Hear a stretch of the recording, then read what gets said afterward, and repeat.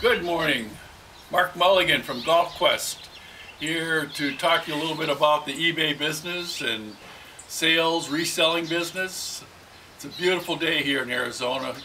Great spring day, so I'm outside and going to go through some stuff. We have a lot of stuff to go through today, so hopefully you can hang tight and learn a little bit about how the business is going and also what's selling, because it's phenomenal right now. This is a real high point of the year, other than Q4, which is quarter four, you know, Christmas time. This is a very good selling time, especially for golf clubs and shirts for weddings, etc. But I wanted to show you what I got at a deal. Of course, here's Abbey Road, the Beatles. Beautiful poster. Got it for $1. And so we'll put it on eBay. What I'll do with this one is I'll take the poster off the board and roll it and send it in a kind of a rolled container, just because it's a hassle to send prints. I buy prints all the time, but mainly these days, let me get this out of here. I sell mostly local. In fact, take a look at this. This is just a beautiful print right back here. There's Bobby Jones. I got that at a Savers here the other day, a couple bucks, just spectacular. Now I'm going to keep that, but that at the back of it, it has the price on it. $250 is what the guy bought it for, whoever bought it. And you know, in real time, and again, if you're going to try to sell things, so it's high velocity, high volume, you would probably post it for about $50. Now, if you want to do the long tail, and you can sit on it for a while and hang it up in your house, like that's what I'm going to do. I'll be putting it in one of my offices or our house to enjoy it, and then at some point you might put $100 on it. But whenever you get into the prints, the matted and glass stuff, it's difficult to ship. And I shouldn't say it's difficult, it's expensive. You have to buy the great big boxes. I'll go through it someday. And then I usually get them at U-Haul, and they're double walled. You have to just absolutely probably spend about $50 on shipping and to get it right so you don't break them. And I sent them a bunch of them out and felt like the shipping ended up costing more than what the framed print went for. So I would just sell the posters and the you know, the prints. So anyway, we had a great couple weeks. It's just phenomenal. One thing I have to share with you, I did hit a treasure, and you don't hit treasures very often like this one. But the other day I was at I'm gonna take this out. I went to a Goodwill and I couldn't believe my eyes. And you folks that aren't golfers won't understand this particular club, but this is a Scotty Cameron Titleist Red X club. Now, Scotty Cameron, he makes clubs custom for the pros. I mean, almost all the golf pros on tour now have a Scotty Cameron. And some of the Scotty Camerons go for $10,000. That's how hot he is. And almost none of them are less than $350 or more, or $1,000. In fact, if you go to even a PGA store or a second swing store, you'll see stuff in there for, you know, $1,000. So anyway, here is this one. And I looked it up, it's brand new. Guess what? $350, brand new. So I decided I wanted to do a high volume, high velocity thing. I should have kept it, but so I put it on Friday, and yesterday, which is Sunday, it sold.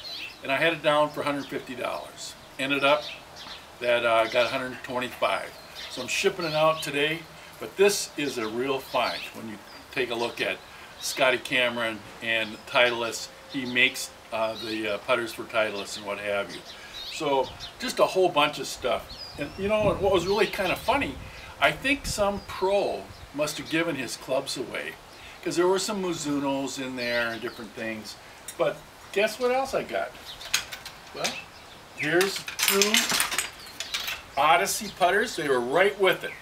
And here's a 2-ball Odyssey. Odysseys are the second hottest putter out there. They have surpassed Ping. And they actually took over for some of the other companies that were out there that used to make putters. They're probably the second most sold putter in the United States. These putters, brand new, are about $200. But again, they sell used for between $35 and $50. If you go to the retail stores that are selling the used clubs, they'll try to get $60 to $75. What I do, I put these down for maybe $40, and I'll get $30 for them all day long. You know, again, I could do the long tail. But there's quite a few of them out there, and I like to turn them. So I'm a little bit more into helping people get their golf game going, and you know, getting that sort of going. Another thing that got here was kind of neat. This is a brand new club. This is a Hippo. It's got a custom glow head on it. It's kind of a metallic green. Hippo is John Daly's club. Brand new. This is a brand new driver. Paid $4 for it.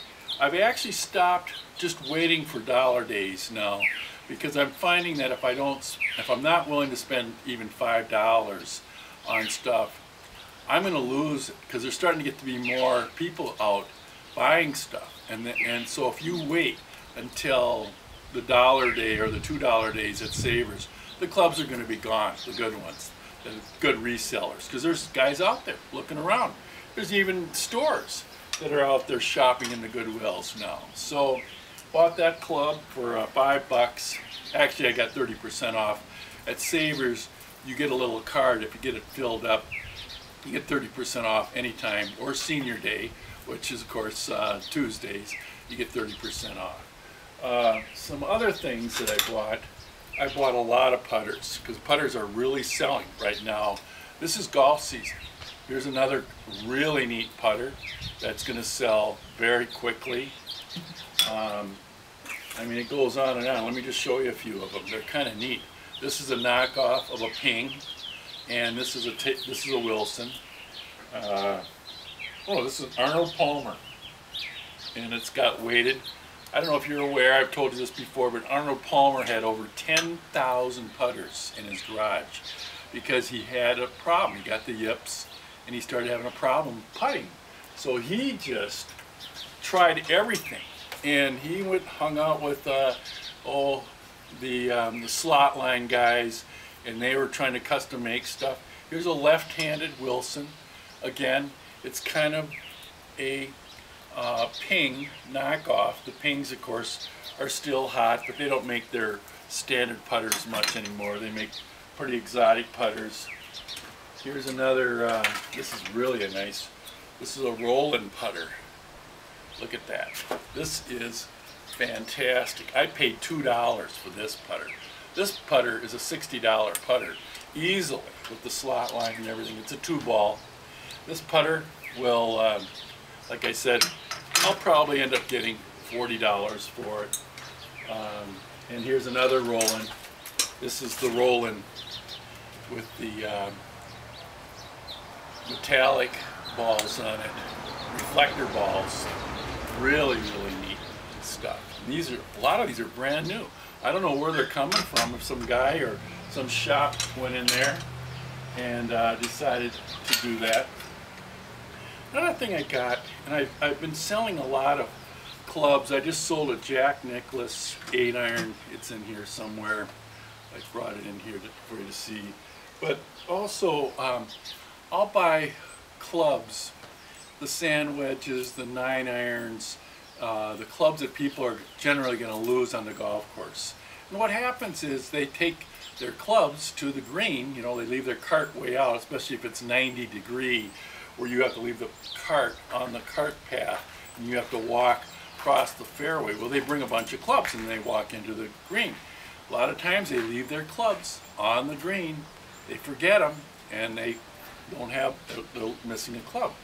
Well, this club here is a high bore Cleveland, And these clubs are very expensive. Well, I found this ladies club. It's a 7-iron, and it's a graphite. Got it for, let's see, what did I pay for this? I paid $1.50 for this, because this was Saturday. And so that club will sell eventually. It'll be a long tail item. So some gal that lost her club, she'll want to buy it, because this club, brand new, is $200. The Cleveland Highboards. Here's a really good club also, and one of the clubs that you want to buy for resale are the hybrids. They're very, very hot right now. People don't hit their 5-irons, 4-irons, or their 3-irons anymore. They buy the hybrids, the rescues, and so it goes by degree. So you're gonna, this happens to be a 18 degree, which is probably more like a 3-iron. And so if you're going into the business of reselling clubs, you don't have to buy the whole set of clubs and try to resell them.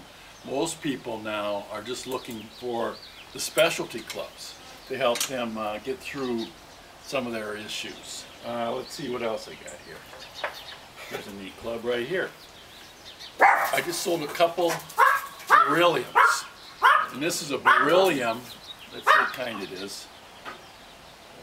This is a Wilson beryllium with square grooves.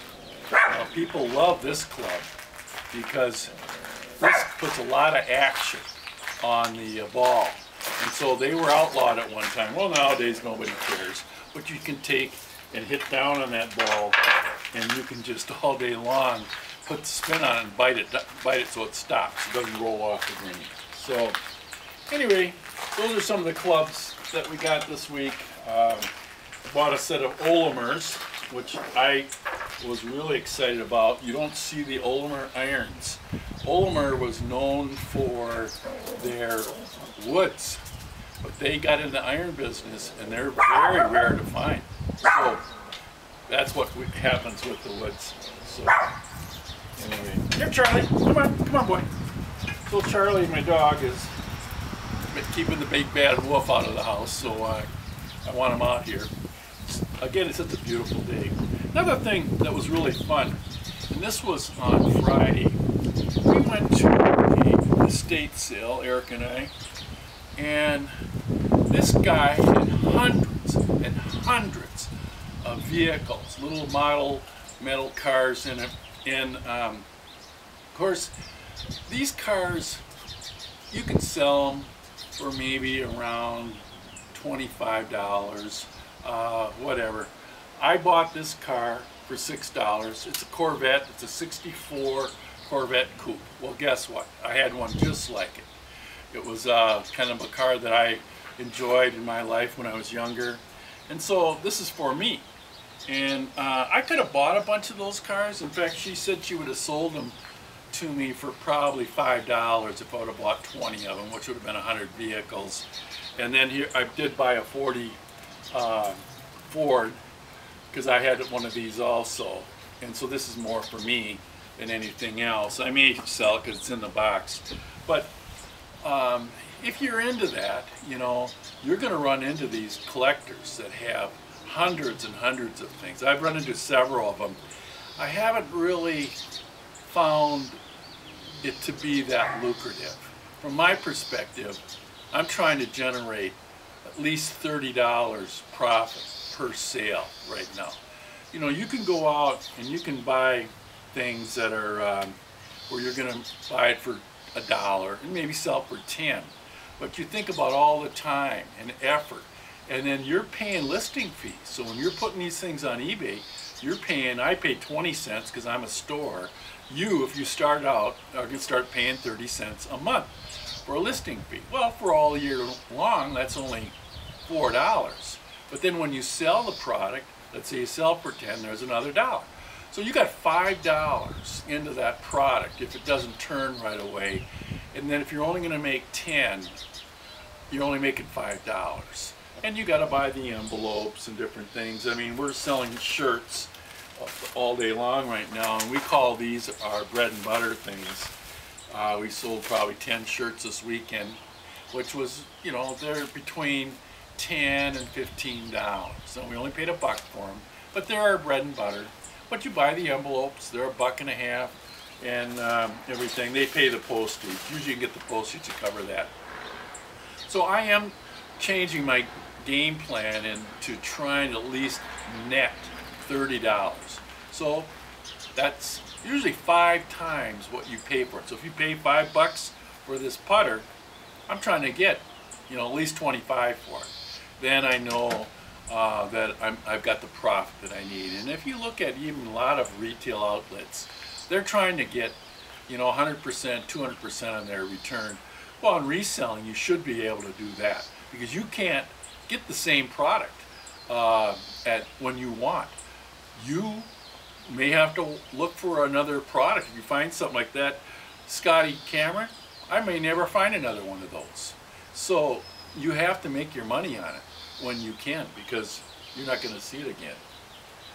So I have a little snort of coffee. There's my cup. I was going to sell this, but I love it too much. I get too many comments. Ugly face cup. So I'm drinking my coffee out of it, and I'll be driving down the road and drinking my coffee, and I get the thumbs up from people. So anyway, another thing I bought was this copper music box. It's a golfer box. It's got the clubs and the guys going around it. And the song is The Impossible Dream, which is the golfer's thing, you know.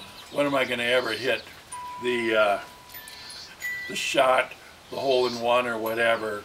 And so it's something kind of funny. But I paid $5 for it. Got it listed for $35. Should sell. Here's a Budweiser mug, just spectacular. And this is really in nice shape. I haven't listed this stuff yet. I've been out buying, and part of the problem is, you know, you got to take pictures, you got to go online, and you got to put a nice description on it. You do some research to see what the price of it should be, what it's going, and so again, you do need to know what you're doing. Another thing I bought at a garage sale, this was cool. I thought this was a Zorro hat, so that I saw it and then had $2 on it. And the guy says, no, this isn't a Zorro hat. He said, this is an Amish hat. This has been handmade by people in, they were from Pennsylvania. Beautiful wool hat. It was handmade. And so, you know, I don't know what I'll put on it. I got to look it up. Probably $20, $25, but a beautiful, perfect shape. You could use it as a Zorro hat too if you want. One of the things I did buy, I thought was kind of cool, Gary Patterson. Now Gary Patterson, he is known for drawing golfer cartoons and that kind of thing. And he had calendars, a lot of calendars, that he would have a different funny drawing. And they're always kind of a spoof on golf. I paid $1 for this, and I'm not sure I'll sell it. But if I did, you know, it'd probably be worth at least $20. The frame alone is worth $20. So, you know, that's kind of where that is. Also, you know, I wanted to talk a little bit about lamps. This lamp here, when we buy these at Goodwills and Savers and estate sales, you buy these for $1. And the lamp business is a tremendous business to get into if you're just going to get into lamps, because people are constantly needing lamps. Here's a really eclectic kind of thing. I don't know if you can see it there. This is kind of neat. Look at it. Pretty cool. Anyway, really heavy. These lamps you can sell all day long for $100, $150 if you're going to get into the lamp business. You want to make sure they work and everything, but certainly you want to kind of have a niche or two that you're really good at, and you need to learn how to ship those things. I mean, this one here would be a little more fragile, but again, there's a tremendous opportunity to sell lamps, and just wanted to show a few that we bought. We usually sell these locally. We don't go and ship them out, and so I want to make sure you know that there's an opportunity there with the lamps too.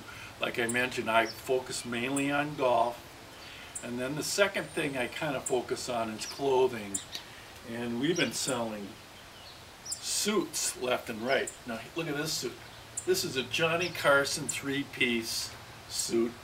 I think you can see it. Just a beautiful suit. I just sold a suit last week for $75, 3-piece suit. Again, I paid $4 for that suit.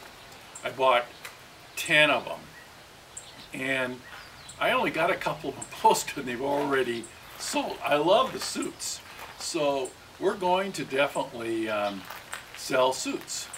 And but look at that nice, beautiful 3-piece Johnny Carson. It's a beautiful suit to go to a wedding in the spring, in the summer. The other thing we've been doing is selling shirts.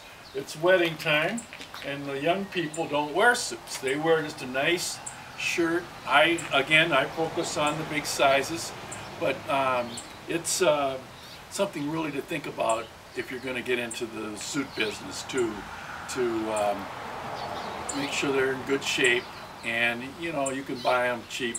People don't want to mess with them.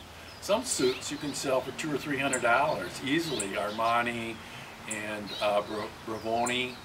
I mean, just remember, there's a lot of different kinds of suits out there too. So I'm just looking here. I wanted to get you updated on some things. You know, we're going to try just some jeans, see what happens with some blue jeans. We bought them right too, and like I mentioned, you want to diversify. You want to have a couple niches that you know what you're talking about and really understand them, but then at some point you want to diversify and see what else maybe can supplement you when your niche is off season or what have you. So anyway, I'll let you go. Mark Mulligan, I hope this helps you out with some things, and have a good day, and I'll put a video together again next week. Take care.